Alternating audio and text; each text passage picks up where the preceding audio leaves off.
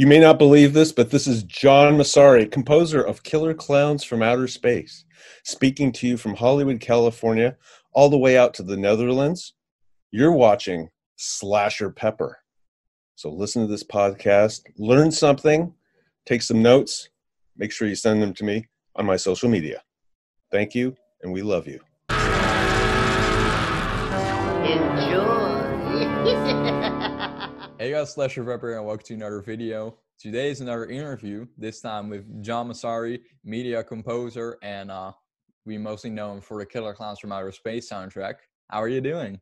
I'm doing fine. It's great to be here in Amsterdam. Are you in Amsterdam?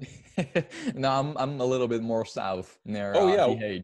Oh, good. It's one of my goals in life is to come visit that beautiful part of the world. We'll try to meet up then. Yes. Do a face-to-face interview.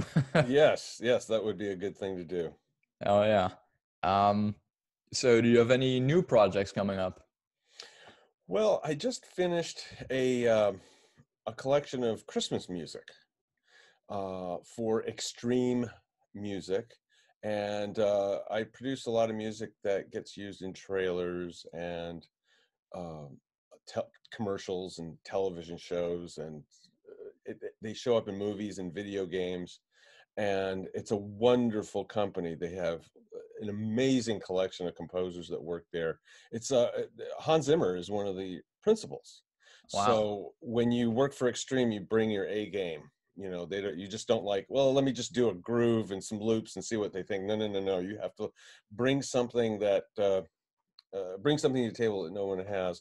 And it was awesome working with Russell Emanuel, who is the CEO, and he's kind of like he calls himself the evil genius of the company.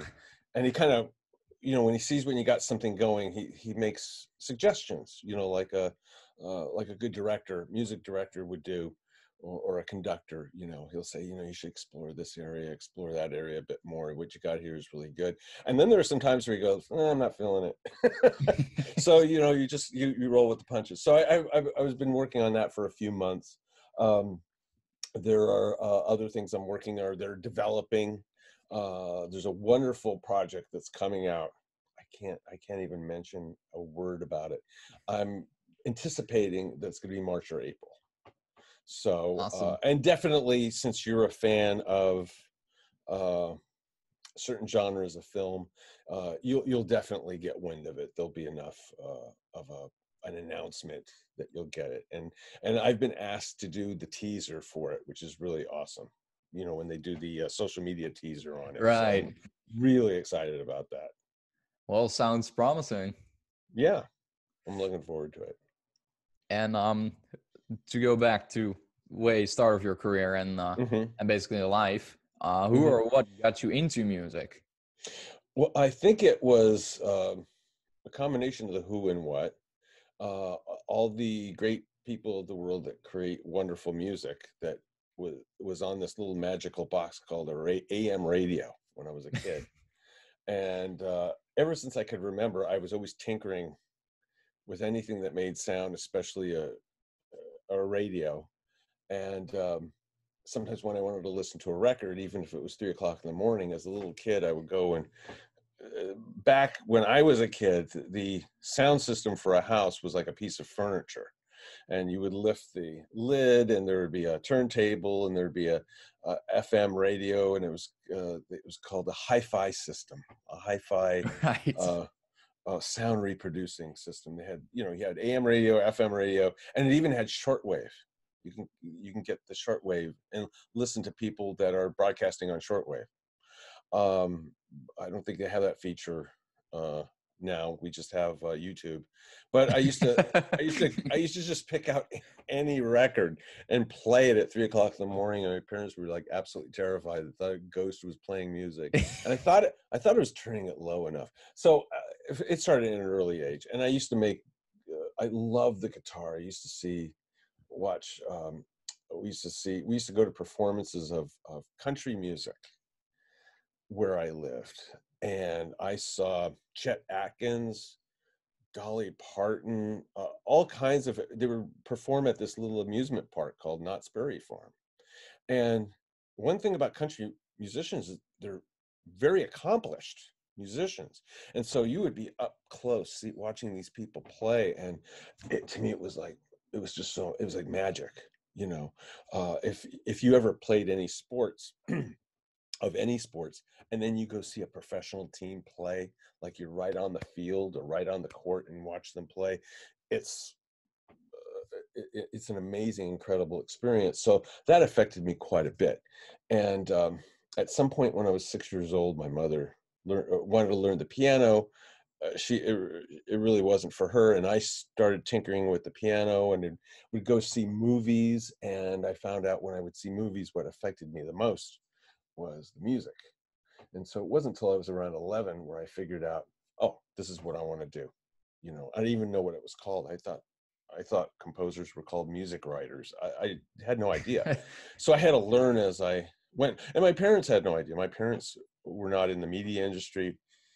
They didn't have a really, outside of appreciating music and liking to listen to music, there really wasn't any musical um, capabilities in my family. So now I'm here today talking to you. That's where it started. That was the germ. Right. Yeah. Right. And what was your favorite Killer Klowns from Outer Space scene? Oh, are we talking about Killer Klowns from Outer Space? Who would have thought? How appropriate. Okay. My favorite scene from Killer Klowns from Outer Space is when the farmer first walks up to the spaceship here. And it's so mysterious and magical, and it kind of draws you in. There's such um, a sensual curiosity you have for this. What is a circus tent doing in the middle of a forest? And you find out that it's not a circus tent. It's full of aliens who happen to look like clowns, you know. And I just fell in love with. I just fell in love with that scene, and anything to do with that scene. It was just fascinating to me. Do you think your music also plays part into that scene being your favorite? Well, I would hope so, uh, because I remember the one piece of music I played from Killer Klowns from Outer Space is that first scene. I played it to my grandmother at the time. She was alive at the time. I used to play her things all the time. I used to come over with a boom box and put a cassette in. Um, and I would play it for her. And you know, previous to that, like a few months earlier, I'd done the Wonderful World of Disney theme, and she was, oh my goodness, she was so proud of that. So she heard this scene, and she said, "Oh my goodness, it's so beautiful. It's mysterious and beautiful. What is it for?" I go, "Well, Grandma, it's for a movie called Killer Klowns from Outer Space." And she goes, "Terrible. Can they change the name? Is it too late?" So so when I saw that, I sensed there was a sense of magic and mystery, and a little bit of innocence too, because you have the you don't want to make it look menacing when the farmer approaches this apparition, if you whatever, for lack of terms. You don't want to give away the fact that he's going to get killed. You want to play up on his curiosity, his fascination, of his wonderment. So there's this like little bit magical kind of atmosphere created to bring you in. Right. Yeah. At that point, you could still see, you know, maybe it is going to be lovely clowns from outer space, but we all know how that turned out. Or maybe gorgeous women and circus performer women will come out, or something, you know. We don't know. We don't know. It's just a fat clown that wants to bag the dog and kill the guy and put him in a cotton candy cocoon. Right. That's the whole thing about it. Comedy and in film music is timing. Um, I'm very outspoken in the fact that I very much admire the music of Elmer Bernstein. especially his work in comedies, and two comedies in particular, Stripes and the Ghostbuster movies. I have taken a cassette deck into the theater to just record the sound, to study how the music times out and what makes it funny. Part of it's like plays up against the scene, so when you have a legitimate sounding piece of music playing against something that's absurd, it's funnier than if you played absurd music. You see Right. what I mean? And even within that legitimate music, you have times, places where the music times out such that there could be stops and starts. I mean, the music is very busy, and then times where the music is very sparse, so that comes from, you learn that from listening over and over and then practicing. And I had done, before Killer Klowns, I had done a number of projects that by the time I came to Killer Klowns from Outer Space, I had logged in enough flight time, so to speak, that I could have fun with it too. And that's Right. any endeavor that you have, you want it to be artistically satisfying for yourself as well as the people that will enjoy it. And Killer Klowns was one of those experiences where it did not feel like a job. It felt like a joy. And working with very creative filmmakers like the Kyoto brothers made that process uh, execute so much more effectively. Awesome. Sounds like you had a blast doing the Well, soundtrack.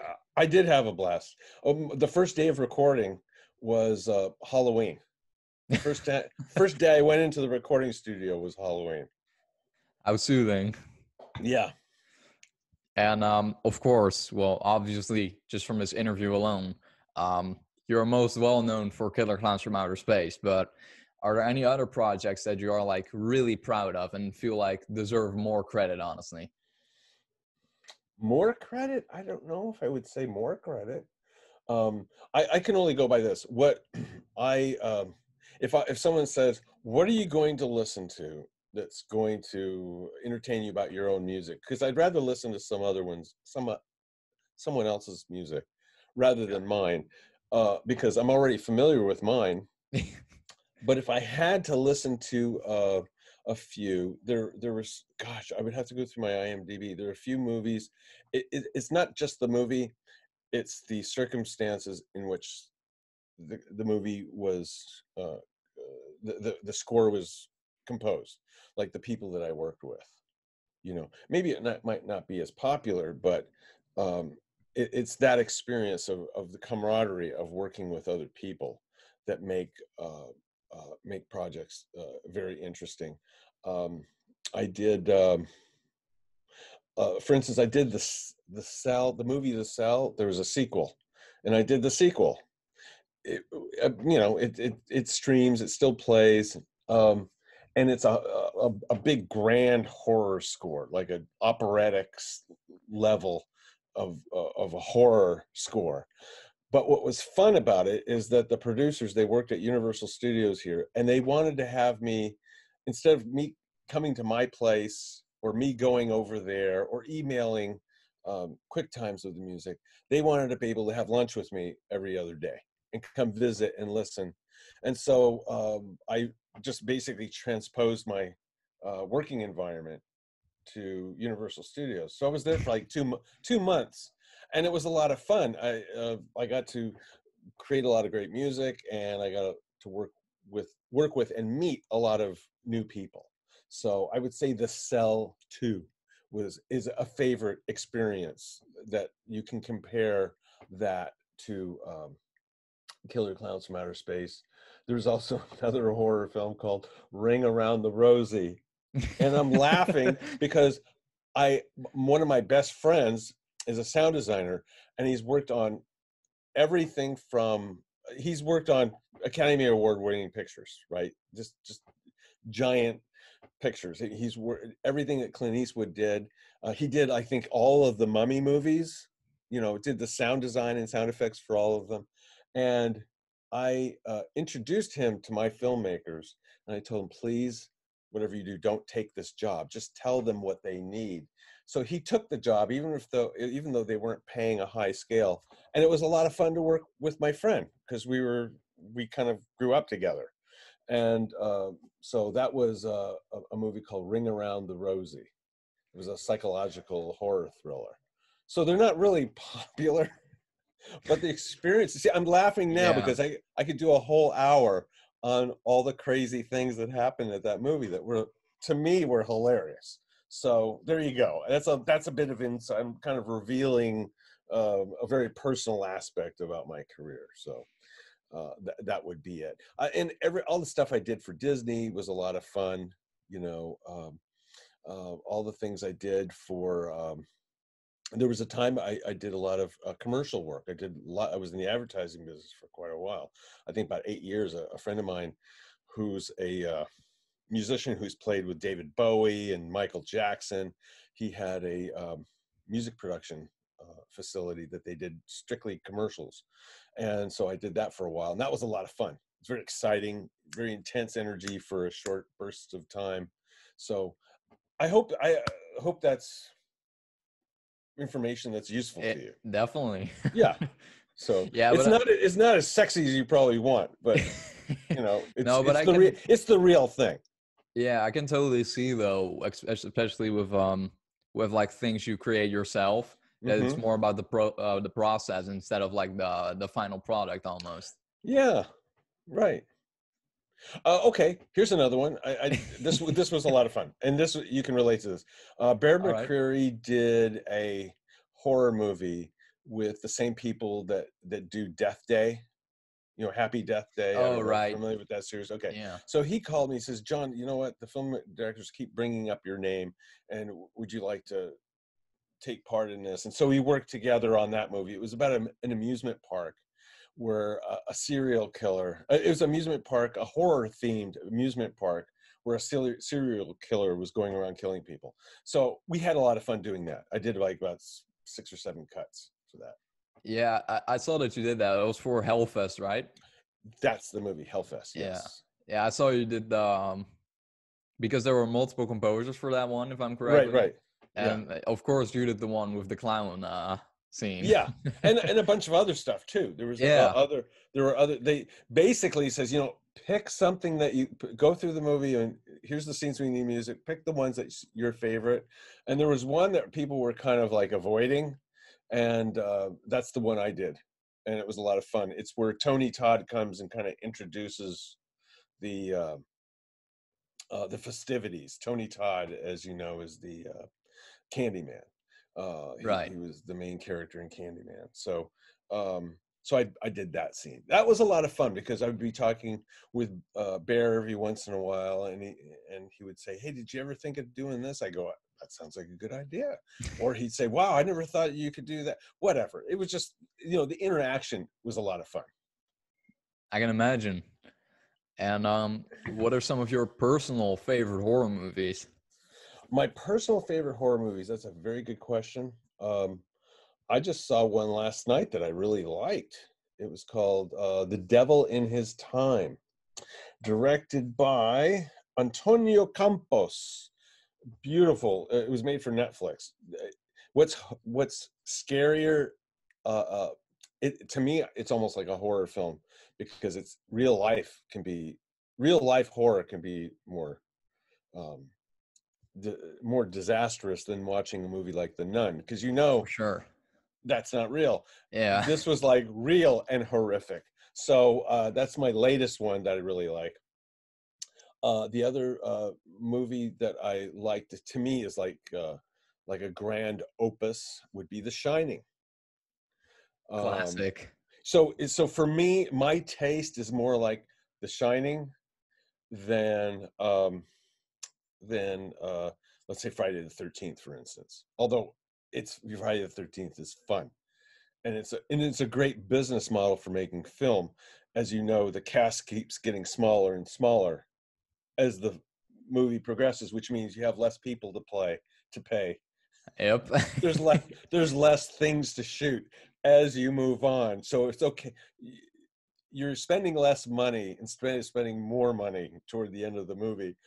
and it's always fun to see the last two. And I've done a few of those with a very famous horror director. He's done like hundreds and hundreds of movies. His name is David Dakota, and he's a consummate producer and filmmaker. And I've done what he considers are like two or three of his favorite films. And they all have different titles. Each one of them has different titles for different reasons. But there's a movie he did called Final Stab. That was basically modeled off that thing. You have a bunch of kids at a location, good looking kids, and they all get killed off, and there's like two at the end. And then we still kind of don't know who the real killer is, sort of thing. So, but anyways, so back to the favorite thing, I would say The Shining is one of them. I love Insidious. Just about anything that Christopher Young has done the score to. And by the way, he and I went to school together. He went 1 year after me, and you know, I just love it. As a matter of fact, I went to a screening of the two Hellraisers that he did a couple of years ago, and it was really fun to watch the two Hellraisers years after, because I remember seeing it when it first came out in the movie theater, and now I see it again. And when you see something with a different perspective, you have a different experience. So I think that would be it. Something that's like grand opera to me. Grand opera horror is very exciting. Yeah, because all of those movies that you just mentioned have great soundtracks too. Mm-hmm. Absolutely. Yeah. Joseph Bishara, he's just like, he's just excellent with creating fear. Oh yeah. And what are some of your own favorite musicians? Now that could either be like a band or like movie music, anything. Why do you ask me such tough questions? You're instigating trouble here. Yeah. Because I'm gonna leave someone out. My goodness. What are some of my favorite bands? I think before we started this, I told you that years ago I heard a band called Middle Class Rut, and I just love their music. It was just so defined. They have just like, you listen to the music and it's like such perfectly defined ideas, and they all work together wonderfully. And my daughters, when I first got it, says, "Dad, why do you like this?" I go, "It's like angry boy music." Is that a thing, angry boy music? I don't know. I just liked it. There's enough rage and angst in it that I could appreciate and identify with what they're, you know, the lyrics and the music, you know. And it's not a huge band. It's not hugely famous. I like K-pop music. I don't like to write it, but I like listening to it. It puts me in a mood. I like, lately, this is very obscure. Now, there's K-pop, which comes from South Korea, right? Yeah. I've been getting into pop music of North Korea, the state-sponsored popular music where they put on these gala events, and like 3 or 4 girls in like kind of like very attractive military like uniforms sing and dance, and they have all the girls and most of the orchestra or attractive women playing, and it just fascinates me because the music is so well performed and practiced and rehearsed. The arrangements are very, very you know, they're I'm not gonna, what's the word I'm looking at, well crafted, okay, arrangements, and I have no idea what they're talking about. See, I'm fascinated with it. So my taste in music is kind of crazy. Frank Zappa has been a big influence on my life. I was probably 3 years old when I saw him appear on a local variety show. It was called The Steve Allen Show. And I later saw it on VHS, where he was a guest on this variety show. And he brought out like a bicycle with a violin bow, and he was making music with the bicycle, you know, blowing into it and talking about a giant orchestral piece he was working on. And he was probably 19 years old at the time, or a young kid. And it's interesting to see a young Frank Zappa who's kind of shy and giggly, but yet very committed to his art. And so Frank Zappa, I very much appreciated his music. As far as bands, my goodness, gosh, there's all kinds of bands that I really like. Is it okay if I just don't, outside of the one I just talked about, Middle Class Ride? Is it okay that I don't talk? I mean, you name a band, you name all the great bands from the '70s and '80s. I loved Van Halen. When the Beastie Boys came out, I couldn't get enough of them. They were just so, I go, this is so bizarre. I would have never imagined. Like when I listened to the Beastie Boys, the very first few albums of theirs, and I had somewhere, they're probably really big collector's items, some of their 45 singles. Somewhere. I bet you don't have their 45 singles. So I would listen to that and I'm going, I would have never thought of this. You know, and that's what fascinates me about listening to other people's music, that you know, that they come up with something. And I try to steer directors away from using temp music. And I says, come on, we're just going to perpetuate this. It's all going to become homogenized. Nothing's going to sound different. You know, we got to try to do something. You know, what are the movies that you appreciate? Well, that movie that you like, there had never been a score like that. And it was unique to that film. And so we can come up with something that you can call your own. And the best compliment I ever got from a director is after he listened to a piece of music, he had this look in his face. It was a dull, blank stare. And I says, is everything okay? And he goes, I'm hiding back a tear, you know, keeping from crying, because he liked whatever he did. He liked it a lot. Or another guy said, that is so weird. And that's a big compliment to me. It is. Yeah, it's a huge compliment. So it's better than if you would go, that is so normal. you guessed it. So yeah, that's interesting to hear for sure. Probably after the interview, you'll be like, shit, I should have named that band. Right. Afterwards, I'll be, you know, but like I said, I liked Van Halen. Obviously Metallica, you know, early Metallica and recent Metallica. It's, you know, they've gone through a lot and they're still making great music. I mean, when I grew up playing the Rolling Stones, Ozzy Osbourne when he was called Black Sabbath, you know. I mean, if you know, it's interesting. There was a Swedish band called Hocus Pocus. No, excuse me, a Swedish band called Focus. Oh, I don't know. I haven't heard of those. Their big hit was Hocus Pocus.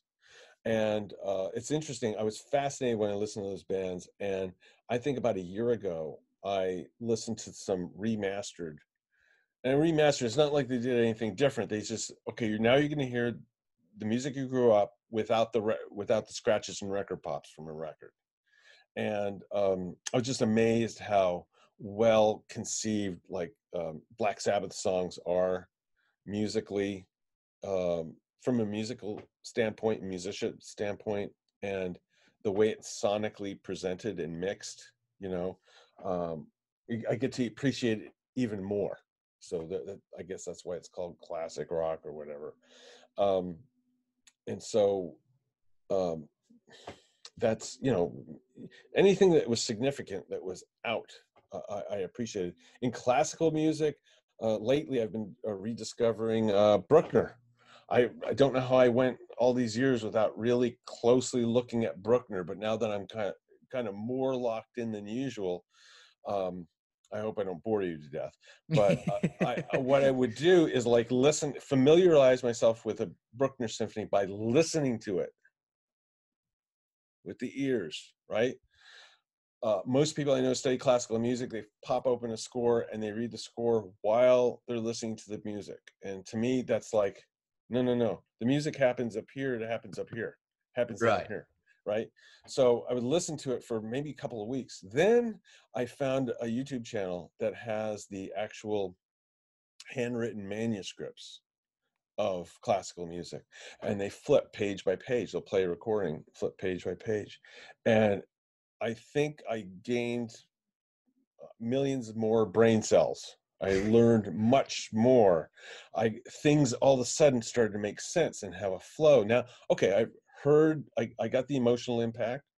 I got to hear the music. Now I get to see the blueprint.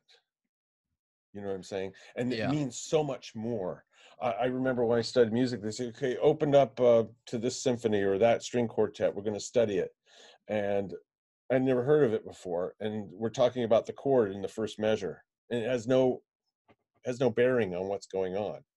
You know, you have to listen to it over and over again, where like you can kind of play it in your mind without listening to the recording. Then when you look at the score, everything all of a sudden, boom, the world opens up to you. And you can take that, whatever you get from it, it like builds more creative muscles in your brain. And you could approach music, your own music, in a more effective way. Yeah, I definitely feel like you can listen to music and then do something else in the meantime, but you Right. can also listen to music, you know, where you're Right. just really focusing on every single note, basically, you know. Absolutely. And so this is the way I listen to most of my music when I'm creating it and checking tracks and mixing. Yeah. Like that. Because if you're looking at the plugins, the timeline, the DAW and everything like that, you're so distracted. But when you shut your eyes out and just listen to music, you can pick something out. That's not right. That's too early, too late, or that's not the right sound. It's sticking out. It's affecting me. When you can sit there with your own music and experience it without like picking it apart or like waiting for the next beat to come, that's when you've hit it on the mark.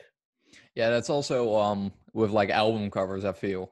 If you see an album cover and then you Right. listen to it, you Right. already sort of have it visualized in your head, you know? Okay. Even though if you just listen to the music like this, like you're visualizing your own thing, you know? Right. So that's why all album covers should be black. Well, but then you're visualizing black. Right. um, What's your biggest instrument? What's your instrument? I don't play any instruments. You don't play any instrument? Okay. I would like to, you know, maybe make music later, but mostly I'm focused on directing. But who knows? Maybe I'll be like John Carpenter and do both things at the same time, you know? Who knows? Yeah, exactly. Just play 5 notes over and over again and Right. basically. You'll be happy with it, you know. Exactly. And here are some more you know, random questions. Okay. What do you think hell looks like? The real hell? Yeah, if The there real is one. hell will be completely alone without the people that you love. That's it. That's just no one. I don't think anyone ever's asked me that question. The real hell, like after you die and you go to hell, you're there without alone with no one that with nobody that you loved is going to be there. Would suck to end up there. And that's it. Yeah, sure. Okay. And if you could get rid of one thing in the world, what would it be?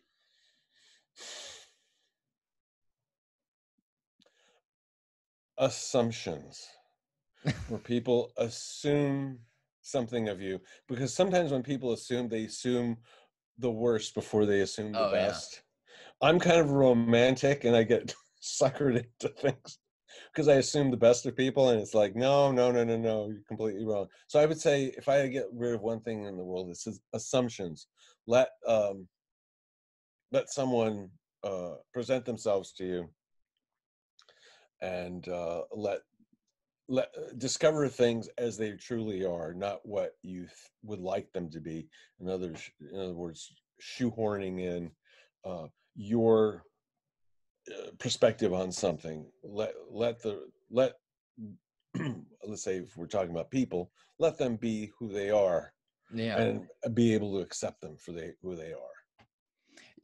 I mean, assumptions kind of come like automatically, but I always try to like stop myself from having like strong assumptions because Right.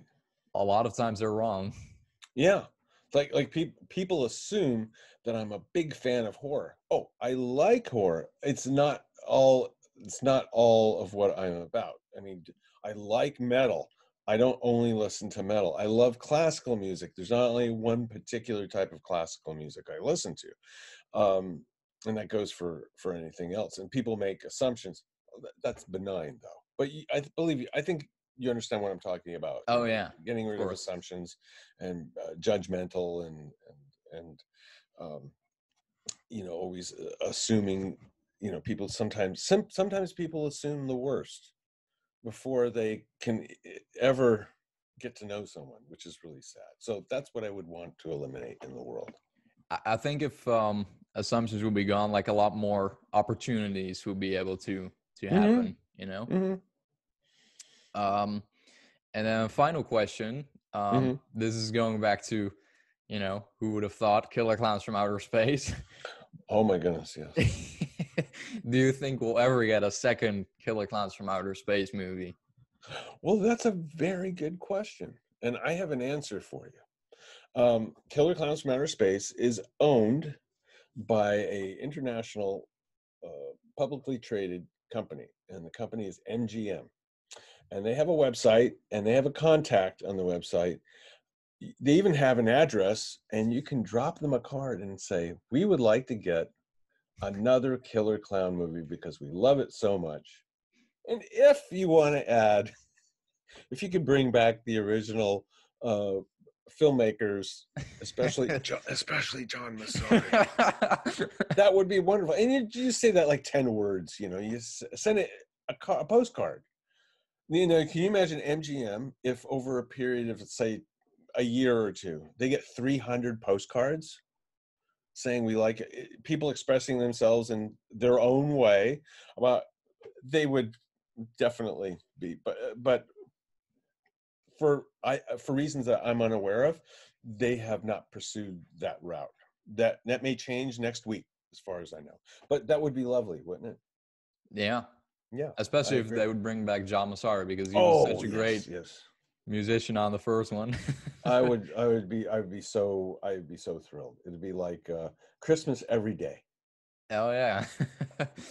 Going back to that world would be awesome to kind of Yes. revisit that. Oh yeah, absolutely. Is there anything you would like to add to the interview? No, other than it's been really nice, and I can't wait to come out to the Netherlands in person. One of my favorite orchestras is the Concertgebouw Orchestra of Amsterdam, and I would like to see them perform live. Hopefully I'll come there during concert season. Yeah. And I Well, don't care what they play, I'm going to get a good seat and enjoy it. So front row. absolutely. And enjoy some great Dutch food. Oh yeah, Dutch food is awesome. Yes, I would Maybe that's love. a little arrogant, but that's just No, I how I mean, feel. I would love to have that. There's a few places out here that have, well, they mix them up. They Swedish and Right. from Scandinavian countries, right? I guess they call them, I'm not 100% sure, but they kind of mix them up.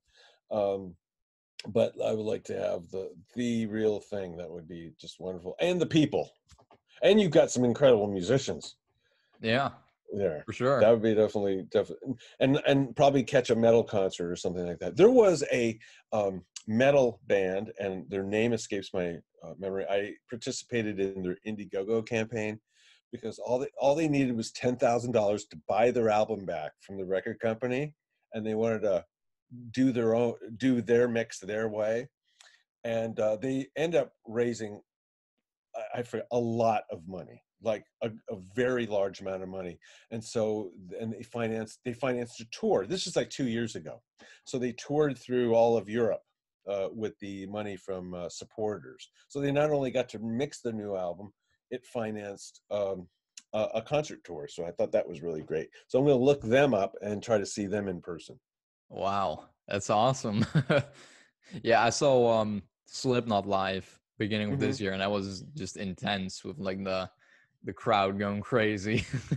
Right. Live concerts are awesome. I'll confess, I've seen some really great bands live in concert, like Led Zeppelin, and I've seen Kiss. Remember the band Kiss? Oh yeah, for sure. Yeah, I saw Kiss live, Van Halen live, and um, uh, Black Sabbath or Ozzy Osbourne live, and a bunch of Yes, Pink Floyd.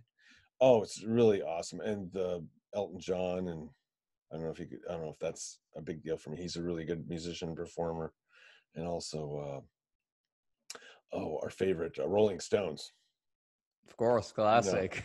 yeah, and it's like, man, boy, those were great. Those were great experiences.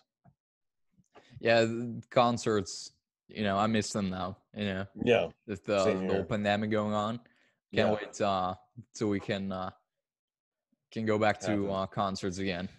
Well, I will confess that I was in the very beginning stages of getting the second Killer Clown concert going, and we had to put it off. We just had to like turn the brakes off because it was really great what we were doing. It was a very, very clear and exciting strategy that we had. And I hope to reinitiate that in the summer. Hopefully. Yeah. Do you Well, think you'll? reinitiate the plan. The concert is going to have to come. Yeah. Maybe 2022. Who knows? Yeah. Hopefully, though. So I have to keep I got to have all my vitamins and work out and make sure I'm in great shape to do a tour. Well, you probably have more time now than ever. That's true. I guess that about sums up the interview. Yeah, that does. Well, this is Roger. This has been a really great interview. I'm really happy to be your guest, and I'm looking forward to seeing more of your work as well. I really appreciate that, and of course, same goes to you. Okay. Well, that was the interview with John Massari, multiple media composer, and mostly known for Killer Klowns from Outer Space. And we'll see you guys next time. See ya. Bye, everybody. Thank you. You're pissing me off, Roger. It's gonna be wild tonight. Rush to fresh and fight to fight.